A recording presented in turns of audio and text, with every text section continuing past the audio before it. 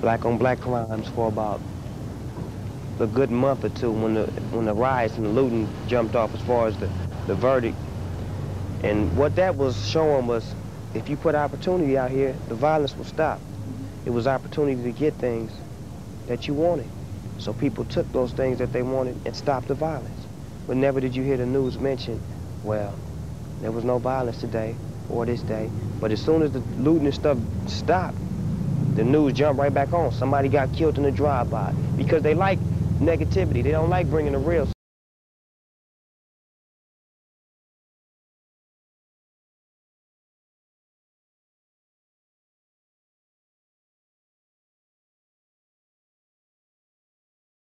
And you never hear two songs that sound alike. That's what's the difference between the G-Funk sound and any other sound. The G-Funk sound it's the different sound, but it's got that clarity that you can just say, oh, that's a Dr. Dre beat. And what about the production techniques in the studio? Is there anything you think that, I know you don't want to give away any secrets, but you think there's anything special that Dre pays attention to them? Yeah, he opens his mind for constructive criticism, and that's what's important, because the level he's at, a lot of people will feel that he don't have to listen to nobody, but he always allows himself to take that criticism because he knows that there's other ears out there that might hear.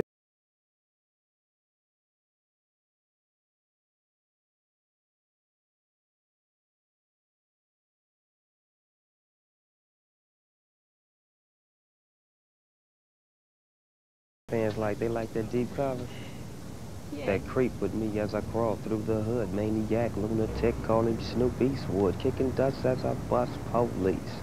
You know what I'm saying? I was just laid back on that song. That song was like, when I wrote that song, it was like a whole lot of frustration was on my mind, and I was hungry as far as wanting to work. And I put my whole heart on the line with that song. That's probably why so many people felt me off of that song and really, you know what I'm saying, wanted to dig into the vibe of Snoop Dogg and see what was really going on, because that song was so real and so from the heart.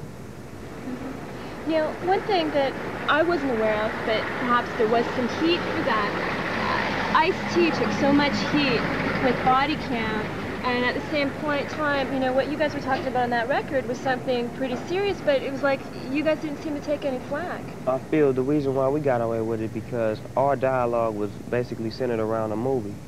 And I mean, the movie was called Deep Cover. It was the tale of an undercover cop becoming a criminal, but still playing the role of an undercover cop. So, and the way I put it down was like, the rap went with the movie. But then again, it didn't go with the movie because I wrote the rap before I seen the movie.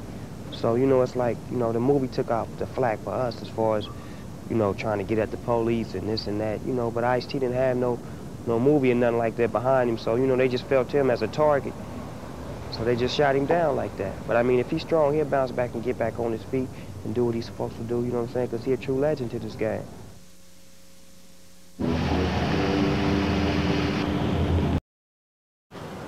What's your name? Lauren, and her name's Dana. How you spell Lauren? L-A-U-R-E-N.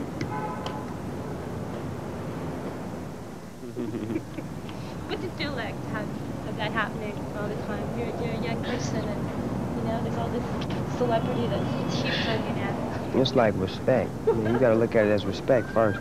People have a lot of respect for my music first before they have a respect for me as a person, because you don't know me as a person until you get my music, then meet me. So I feel that when things like that happen, people respect my music and they let me know that rap is here to stay, not to die.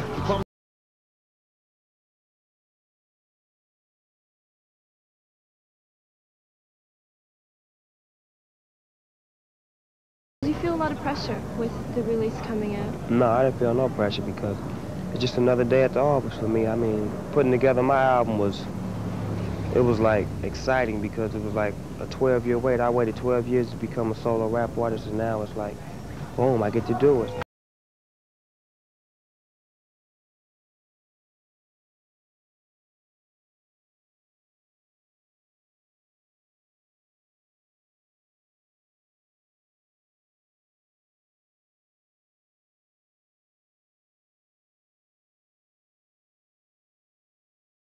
Party record. Exactly. You could just put it on at a party and let it ride from beginning to the end, and everybody will enjoy this stuff. That's what our mission was when we set out to do it, was to make music that make people happy.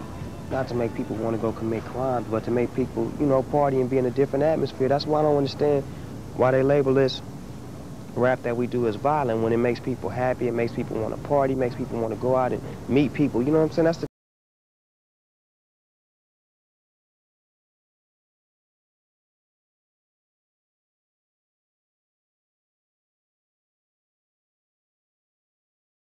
came up with the concept of changing into dogs on the whole, morphing, because he felt that the video would be to another level since so many people was waiting for it. I had to hit them with something unexpected rather than just walk around and rap and look hard and, you know what I'm saying, give them something that they can remember you by. See, little kids love that. Little kids come up to me and want me to turn into a dog.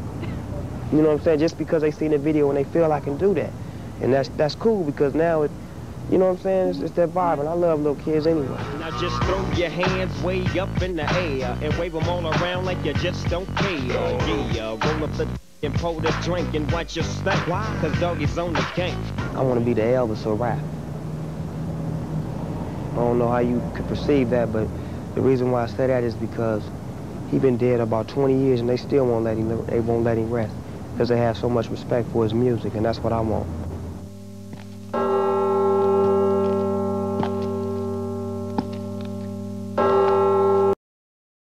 And the inmates in there was giving me the vibe of that I was just too talented to be in that situation when I could be out on the streets doing something positive, making money, you know what I'm saying, making myself useful. So I took that, you know what I'm saying, as knowledge that they was giving me to do something with myself and just did it. Just said, this is what I want to do. And dedicated myself full-time to rap. It's like this and like that and like this and it's like that and like this and like that and it's like this and like that and like this and There's no opportunity on these streets. I mean, you can take any black man that graduates from high school with a basic, you know, 2.0, 3.0 grade point average, and they're not guaranteed no future or no job or no success. They're not guaranteed nothing. I mean, it's a matter of somebody hiring you, saying that they want to hire you and put you in this job, but if you're not allowed that opportunity, it's all type of frustrations out there. You don't have no money, you don't have no place to stay, and the first thing coming in your mind is that you want to take from the person who's having it. So that creates all this violence and all this havoc that goes on in the streets because there's no opportunity. If they put some opportunity out here and stop sending the money elsewhere, overseas, you know, taking care of all these other places when they're not taking care of home, such as the ghettos, you know, it shouldn't be no ghettos out here as much money is made in the United States. There should be jobs and opportunities for people who want to work because not everybody wants to be on the county. People do want to work, and if there's opportunity, they will take that opportunity. So they need to put something out here that's going to make some type of finances as far as helping the people out. And that'll eliminate some of the violence, not all of the violence, but some of it.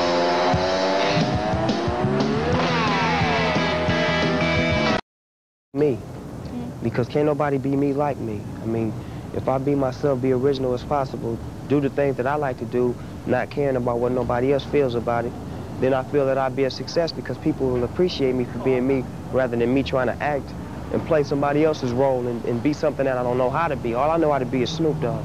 You know what I'm saying? So that's all I do. That's all my image thing is, just to be me. Who is Snoop Dogg as a person? He laid back, you know, just everyday guy. Somebody who was blessed with a talent that has opportunity to do what he's, you know, wants to do, and he does it to the fullest. He tries to help as he goes along. I mean, he got a lot of love for kids, for adults, for people who respect his music. He don't disrespect nobody until they disrespect him. Just laid back, cool, calm individual.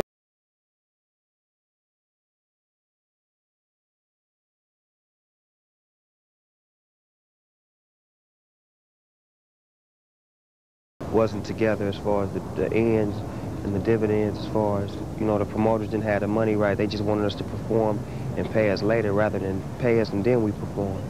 So I guess, you know, we had to go and regroup and get that thing together. So we'll be waiting until the paperwork get together, then we'll be right back at you. When do you think that'll happen? Probably beginning of March, we should be back on the road, a full tour, Chronic Doggy style tour.